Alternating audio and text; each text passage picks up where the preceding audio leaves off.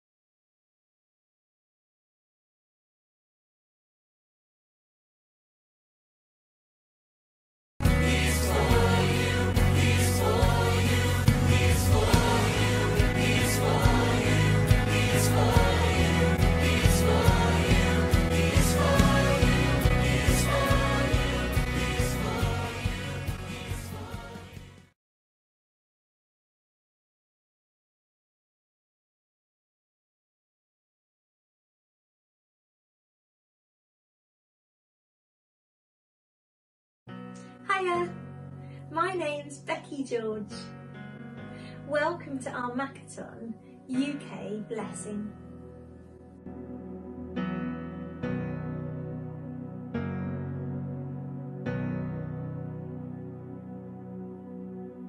The Lord bless you and keep you, make His face shine upon you and be gracious to you. The Lord turn His face toward you and give you peace.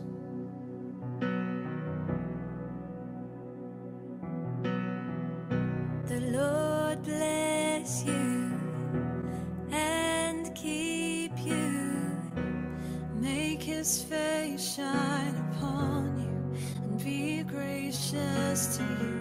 The Lord turn His face toward you and give you peace.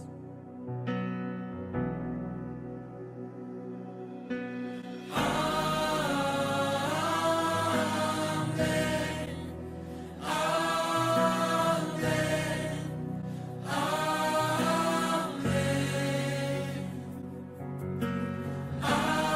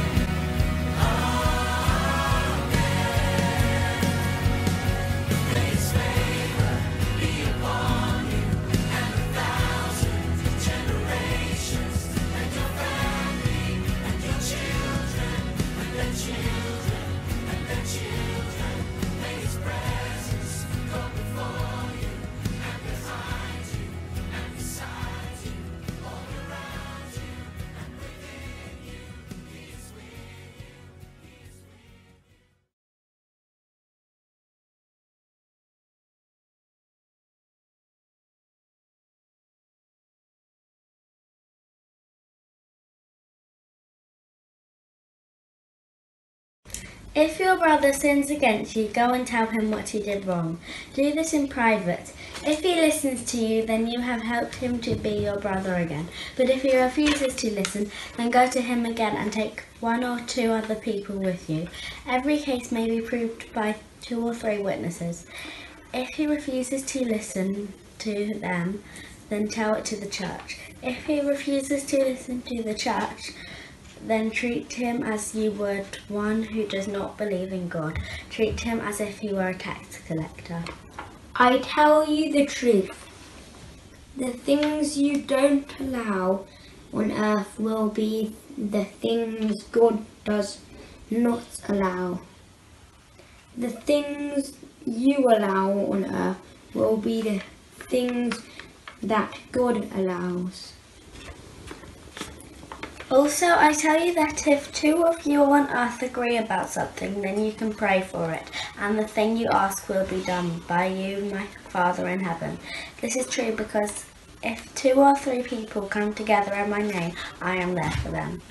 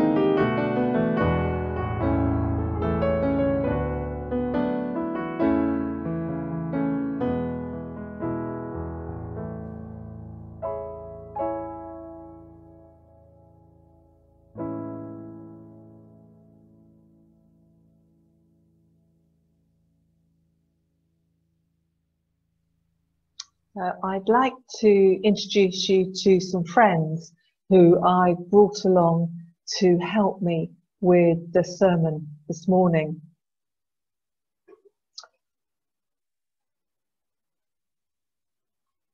Here we go. I'd like you to meet Bob. This is Bob. And this is Bob's friend. This is Bert.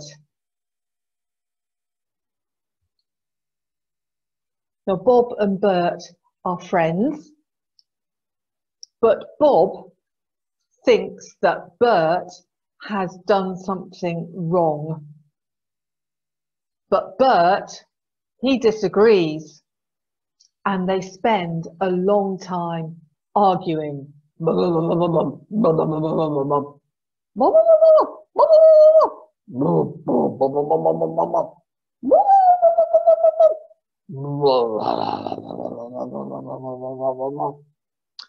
And they are both getting extremely cross with each other. And they used to be friends, but now they're starting to feel like they hate each other. And then Bob recognizes that they become stuck in their arguing, and he has an idea. He goes and he gets Betty. Here's Betty. Hello, Betty. There's Betty. Now, Betty is a peacemaker. Betty's a peacemaker, and she wants to help. She wants to help Bert, and she wants to help Bob, and she wants to help them to become friends again. So Betty, she encourages Bob to listen to Bert, and she encourages Bert to listen to Bob, and she encourages them to really listen to each other without any shouting.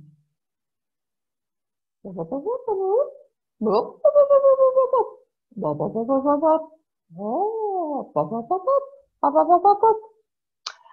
as they listen and as they talk, they start to see a way forward and a possibility for them becoming friends again. Becoming friends. So well done, Betty. Well done, Betty. The world needs more people like Betty. Let's all give Betty a big clap.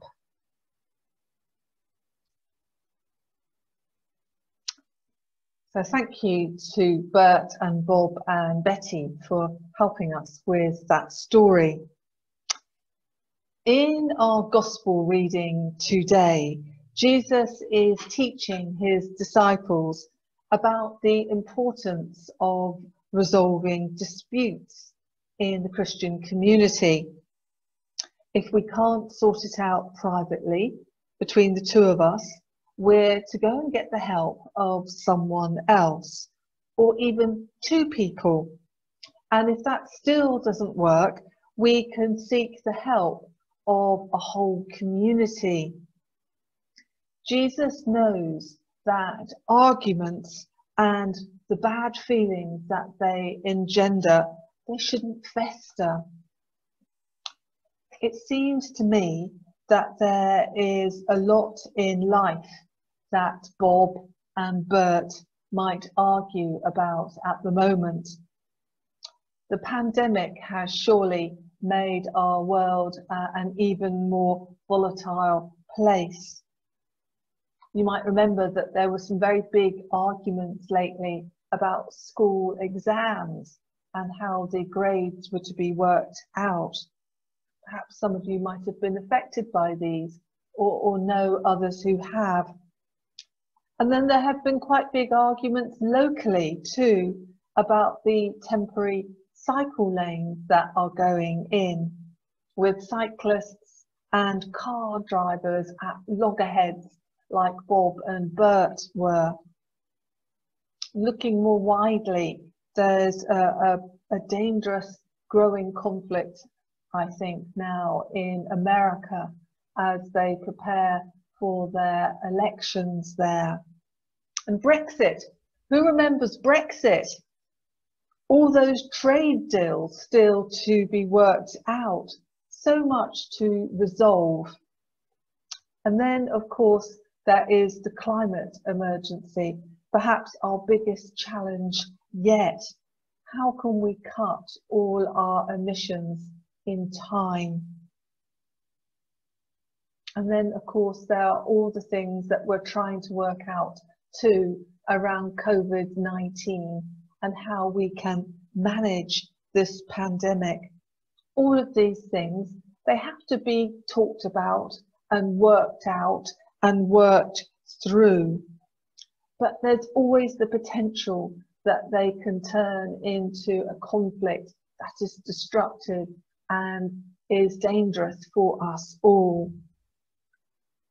In the Bible, Jesus says, "Peace I leave with you, my peace I give you." Peace is something that Jesus mentions a lot of times in Scripture.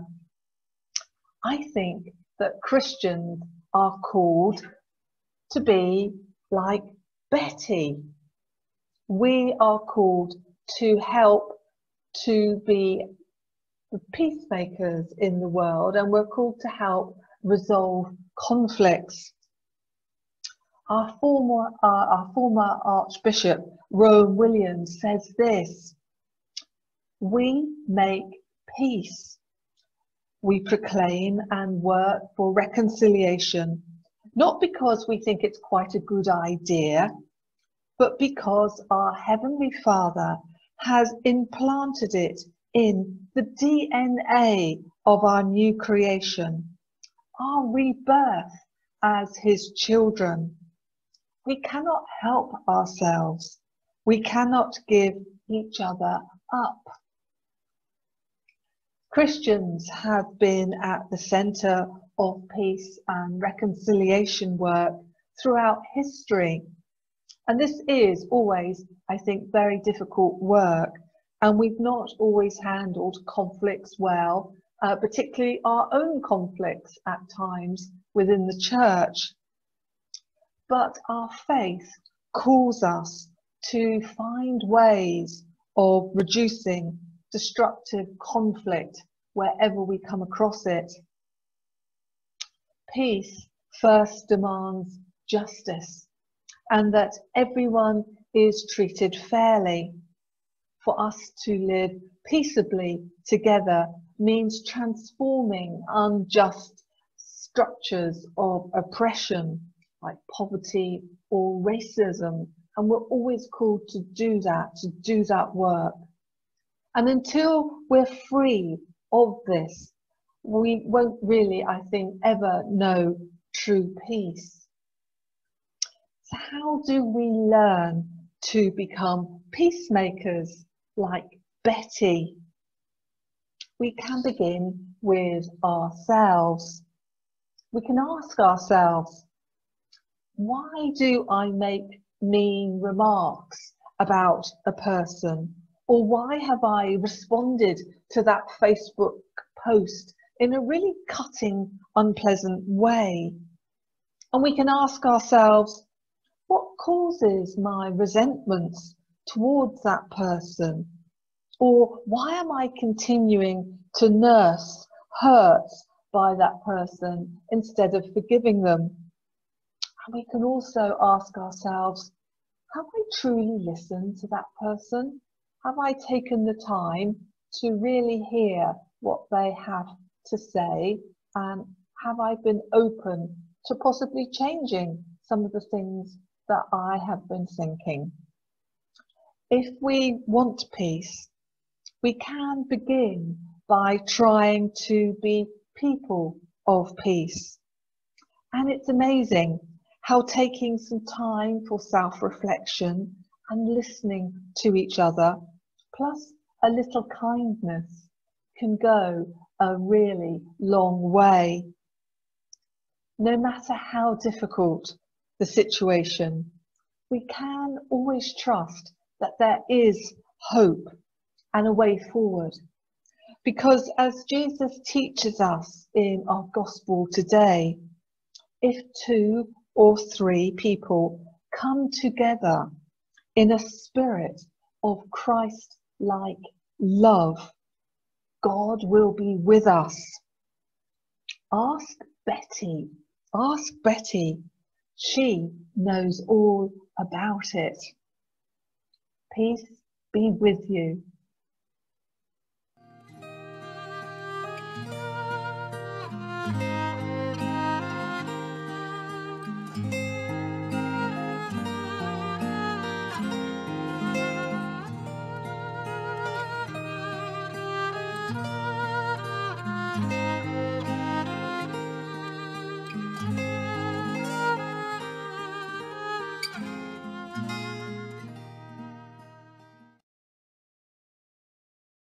Let us declare our faith in God. We believe in God the Father, from whom every family in heaven and on earth is named. We believe in God the Son, who lives in our hearts through faith and fills us with his love. We believe in God the Holy Spirit, who strengthens us with power from on high. We believe in one God, Father, Son, and Holy Spirit. Amen.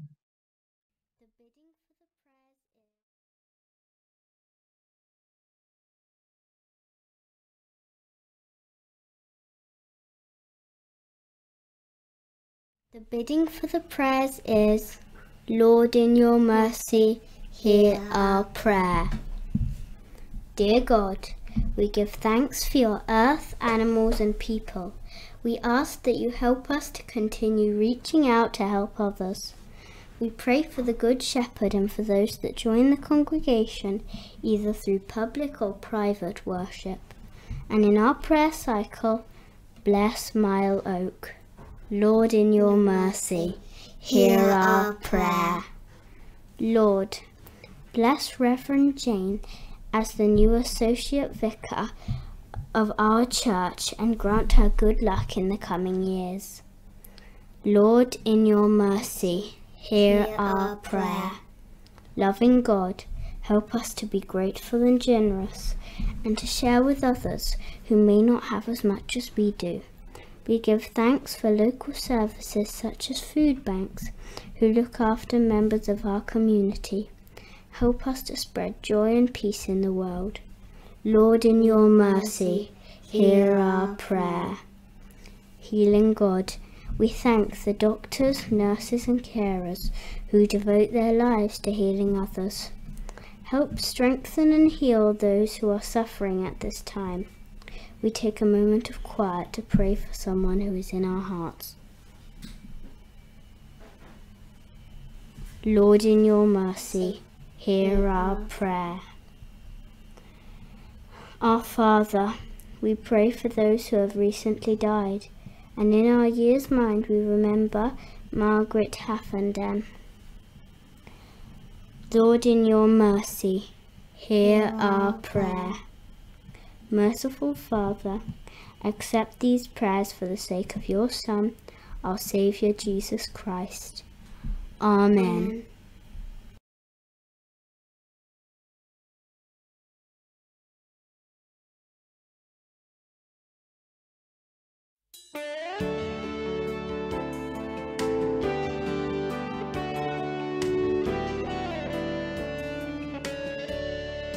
Colors of day dawn into the mind. The sun has come up, the night is behind. Go down in the city, into the streets, and let's give the message to the people we meet. So light up the fire and let the flame burn. Open the door, let Jesus return.